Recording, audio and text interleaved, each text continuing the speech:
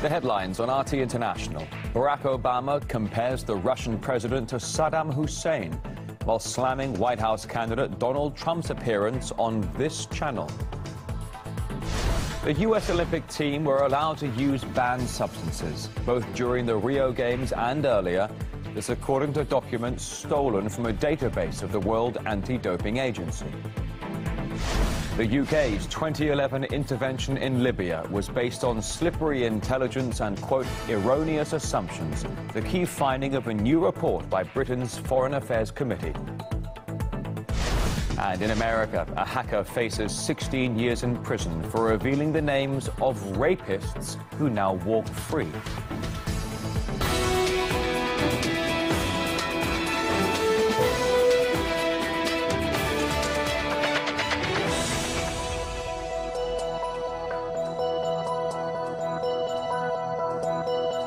Midday right here in Moscow. You're watching RT International. From all of us here, a very warm welcome to you.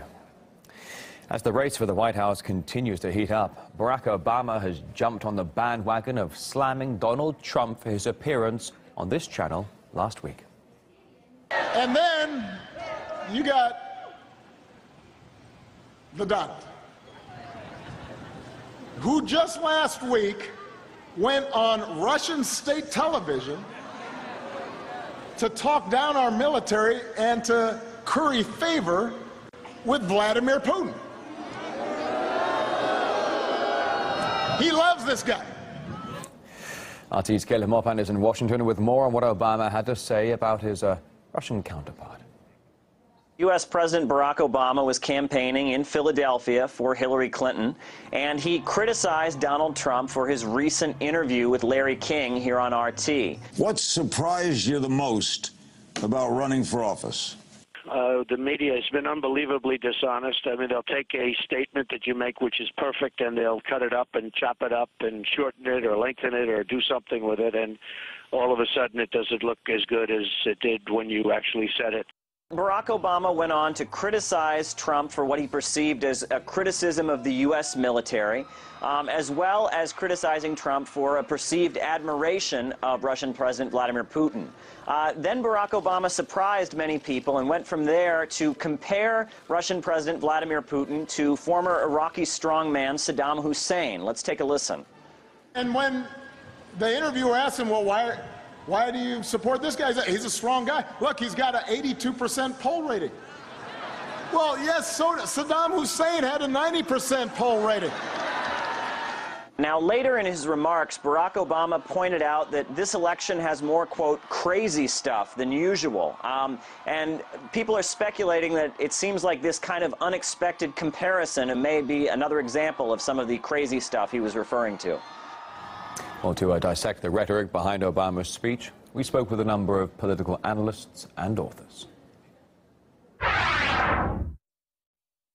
I've never seen this level of partisanship within an administration where a sitting president actually regards the opposition party as the enemy of the state. The loss of prestige, you become desperate. And that's what I see with the Obama administration today, and indeed with Hillary Clinton. I think they're looking at desperate measures, they're lashing out, they are blaming the messenger rather than the message.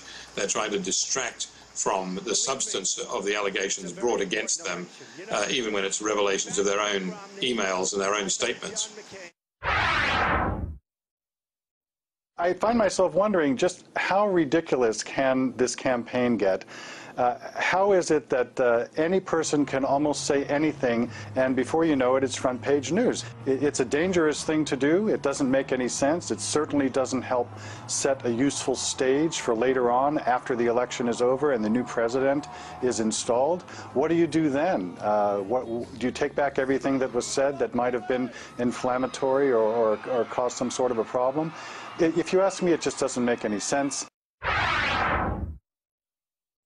Whenever we have presidential elections, we always consider it to be the silly season, and this is no exception. I think it was a very spiteful statement by Obama. I think it reflects the fact that he is frustrated in that he cannot outsmart President Putin, who is a strategic thinker. And so he has to go down into the gutter and throw out things. Also, Obama only got 54% favorable ratings, so I guess maybe he's a little jealous of Mr. Putin's ratings. We'll have more on the U.S. presidential race and the recent statement from President Obama with Russian envoy to the UN, Vitaly Churkin. Do stay with us, a live interview with Sophie Shevardnadze and Sophiko. That's 14:30 GMT.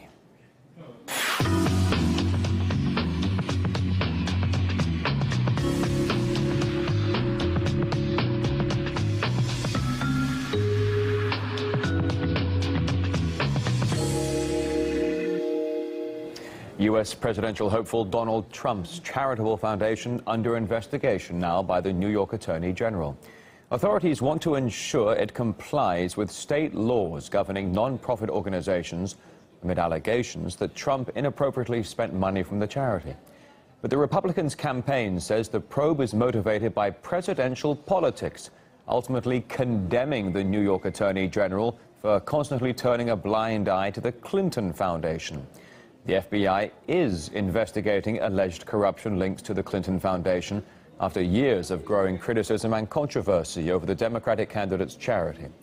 Social media users suggesting there may be double standards in official treatment of the two foundations. How is Trump Foundation trending while the DNC is on fire? A Democrat Attorney General opens an investigation into Trump Foundation, but not Clinton Foundation. Shocking. Should be on every front page how Clintons use taxpayers' funds to operate foundation. Not one mention. Why we demand Trump? Politically motivated probe by a New York Attorney General who has a completely obvious conflict of interest.